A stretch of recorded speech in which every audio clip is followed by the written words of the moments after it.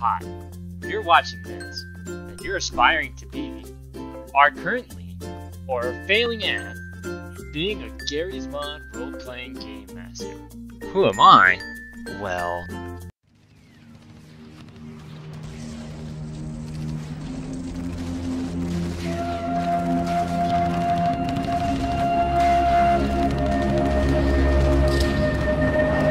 That's not the point, silly. The point is that I'll be teaching you, yes you creatively inadequate fuck, on how to game master. Now, for those special pumpkins that are new and are probably wondering, what is a game master? Well, let me tell you. God. Being a game master, or GM for short, means that you're to utilize your powers to torment and challenge your player base by creating a story that enraptures them. This is usually paired with NPCs and dumb AI enemies that I swear I killed too. As a basis or benchmark, I will be utilizing the Halo universe, but any of these techniques and tricks can be utilized for any military RP server. When the fuck did I get a nuke?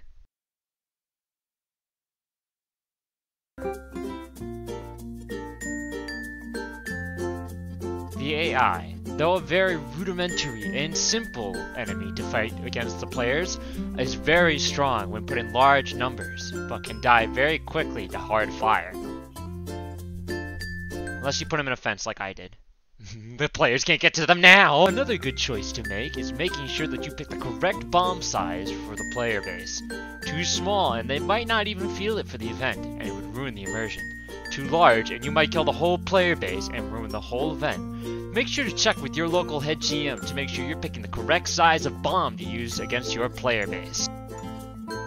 Another important note is vehicles. Vehicles ensure the players feel powerful and able to communicate effectively utilizing a vehicle against your enemies.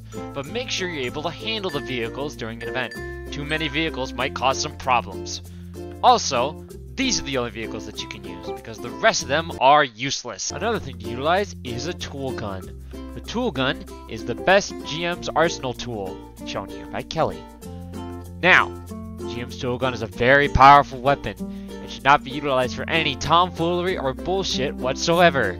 So, when using the tool gun, make sure to not spam bomb. Wait, Kelly? Kelly, don't you hit that bomb. Kelly!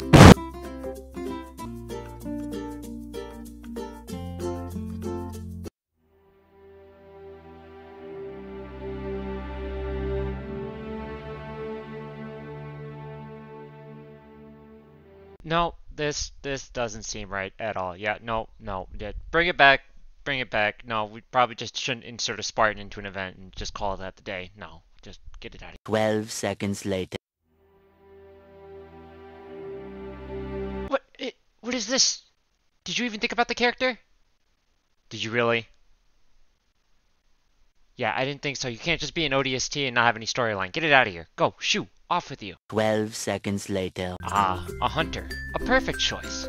See, now if the character is made correctly, this hunter shouldn't prove to be very difficult towards the players, but it should be challenging enough, as it's armed with a fuel rod cannon to emplace its very powerful hunter cannon. The players will have a fun time whether this be a friendly character, or have a troubling time as an enemy character. This should inspire some creativity within your player base on how to deal with this situation, or how to befriend it if necessary. And he's killed himself. Great.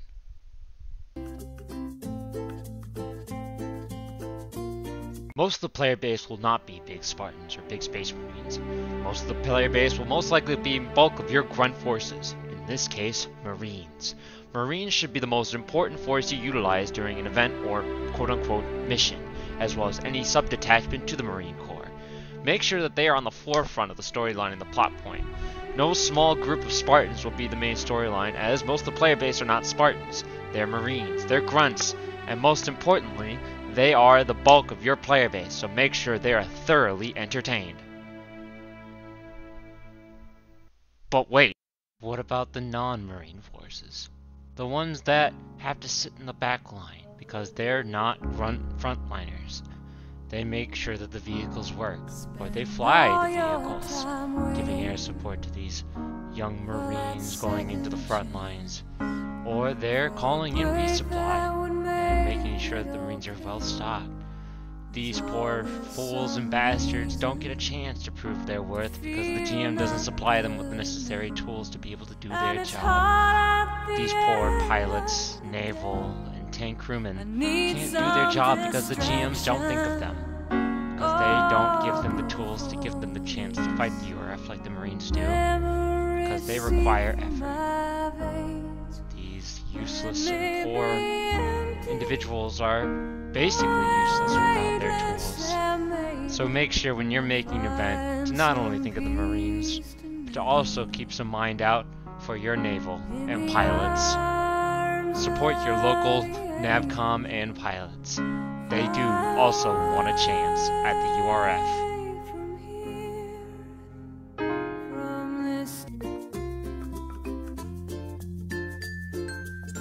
Now, I've all thrown all this terminology and tools at you, but you really don't know how to use them, do you?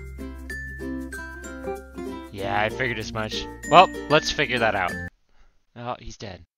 One good place to start is your location. Location, location, location. Having a wide enough map to be able to support ODST drops and aircraft for any military RP server is perfect. But having a map that's far too constrained or far too complicated for the players to navigate might cause some issues within your event. So make sure that you have a wide open space for your players to romp and kill around in. Any map that's too complicated might not work as well unless you really know the map. Also, make sure that your map isn't far too dusty. Weather effects based off of map might cause players some confusion as to what the story is leading to, as well as the fact that it might cause some confusion in navigation. My usual trick is to make sure that I base the story off the map. So if you're working on a map on Mars or some desert-like planet, make sure to write a story that makes sense to put the people on that place.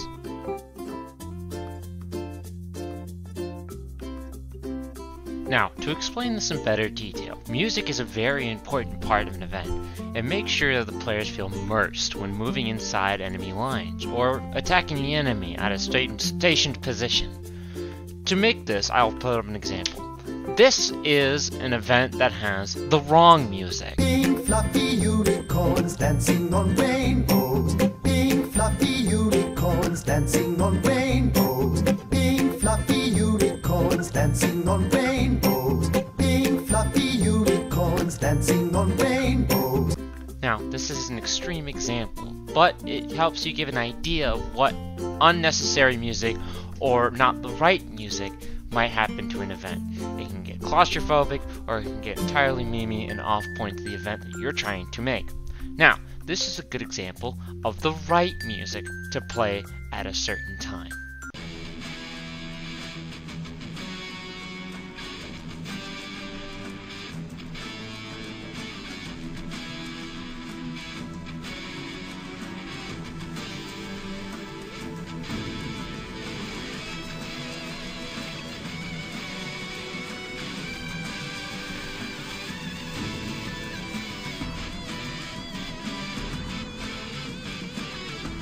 Now, last but not least, is the people like myself who take dramatic music a little bit too seriously, or maybe not serious enough, depending on the opinion.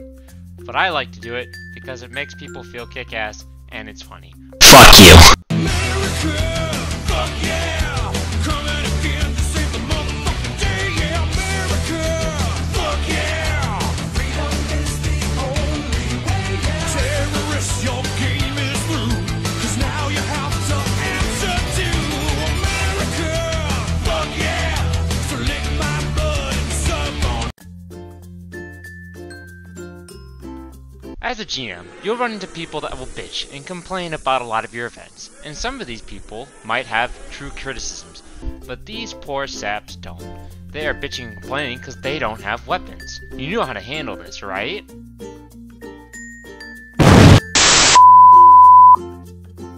See? Problem solved. As a GM, you need to understand to take criticism fully, and be able to understand when you need to change something. And sometimes, you need to understand how to murder someone like a little bitch they are. This can also apply to many other forms of players, like power grabbers. dumb bitches who ERP for power and ranks, and to that one dumb recruit that won't shut up about the Master Chief.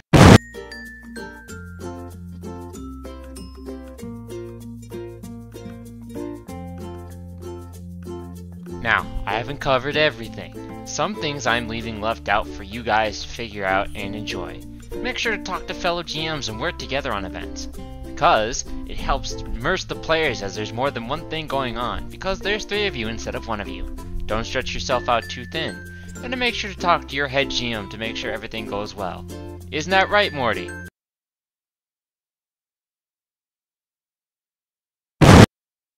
Well,